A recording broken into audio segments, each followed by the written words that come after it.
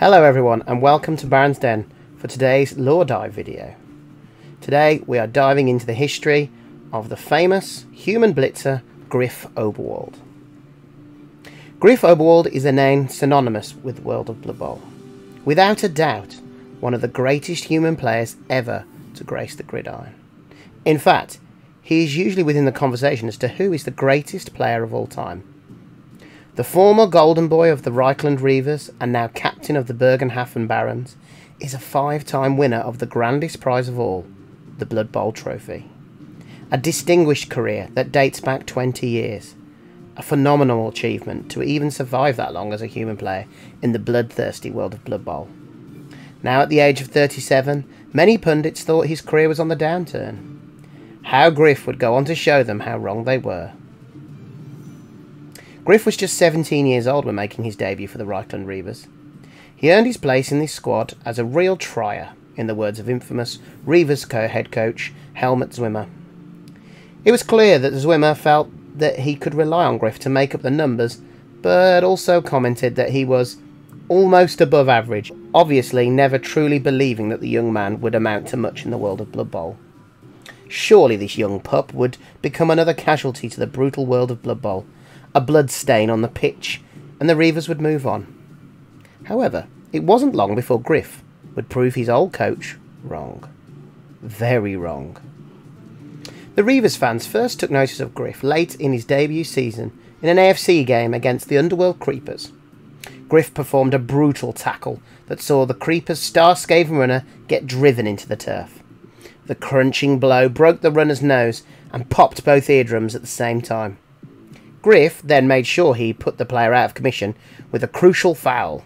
He really stuck the boot in, smashing the poor rat's kneecap at the same time.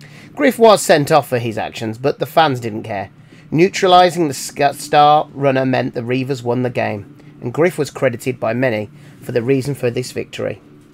Driven by the rush of adrenaline he had felt in that moment, coaches began to see a marked improvement in Griff's performances in training, earning him a spot in the starting lineup in the following season.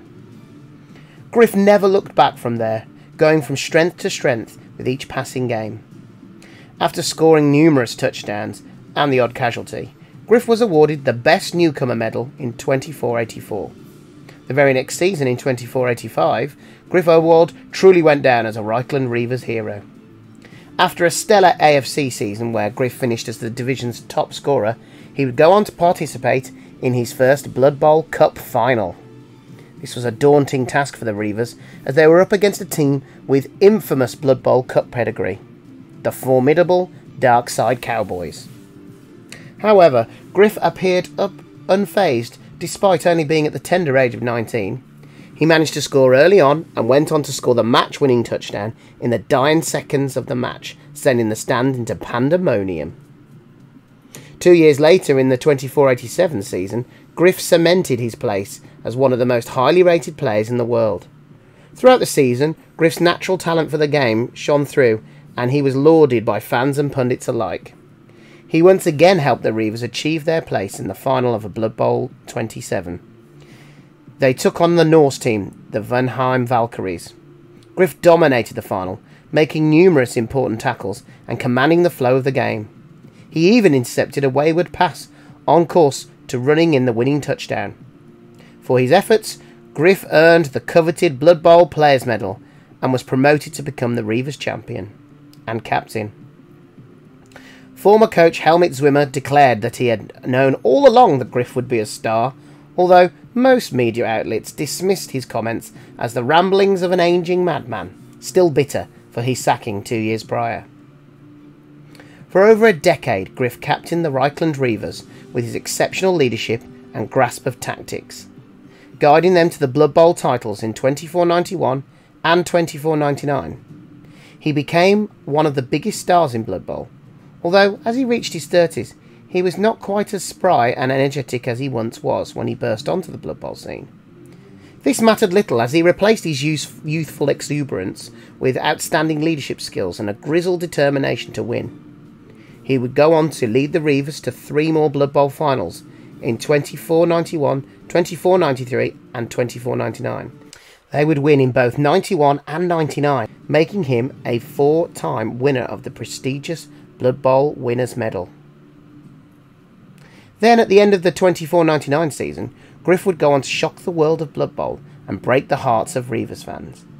He announced he was leaving his boyhood club and making the move to the relatively new team, the Bergenhafen Barons. What triggered this monumental decision? He had just won the Blood Bowl Cup with the Reavers, and he was sitting on top of the world. Why walk out on his beloved team to join an admittedly up-and-coming team, but nevertheless a team with very little history or prestige? Some would go on to say that Griff knew his time was coming to an end, and wanting to wind down his career with a smaller club. Some whispered that there may have been a falling out behind the scenes at Reichland. Those close to him suggest that Griff had grown stale at Reichland and fancied the challenge of leading a new team to glory. It can't also be ignored that he was offered an extremely lucrative contract, making him one of the world's best paid players in the world. Could Griff have done it for the money? Maybe there is truth to all of these theories, but the case remained that Griff was heading into the 2500 season with a new team and a huge challenge. Could Griff prove his doubters wrong, who believed Griff was starting to feel his age and ready to end his career soon? He would not only prove them wrong, but he would achieve something very special that year. Griff was immediately made captain of the Barons, and thanks to his incredible skill, they would go on to dominate the nobility leagues. Still, pundits thought Griff had lost a step to leave the Reavers, so he was more determined than ever to prove he had made the correct decision. And where better to do that on the grandest competition of them all, the Blood Bowl Cup. Griff ended up putting in some of his best performances, and the Barons shook the old world by reaching the Blood Bowl final in 2500. Here, the Barons, under Griff's guidance and exemplary example, defeated the Thunder Valley Greenskins to lift the Blood Bowl Cup, which awarded Griff an unprecedented 5th Blood Bowl Winners' Medal, forever securing his legacy as one of the greatest Blood Bowl players of all time. To this day, the Blitzer has 201 touchdowns, 7 interceptions, 79 serious injuries or kills, and 14 sacks. That's it for Griff Oberwald. What a player. I will be releasing another video at some point looking at how Griff as a player plays within the actual game and what he can do for you on the pitch. Once I've done that, I will pop a link into the description. Thank you for watching. If you enjoyed finding out about the lore of Griff Oberwald, pop a like or a subscribe to the channel, and I can do this for another star player. If you have a particular star player you'd like me to do, then please feel free to mention in the comments. Otherwise, it will probably be Morg next. Thank you again, and I'll see you all on the next video. Bye for now.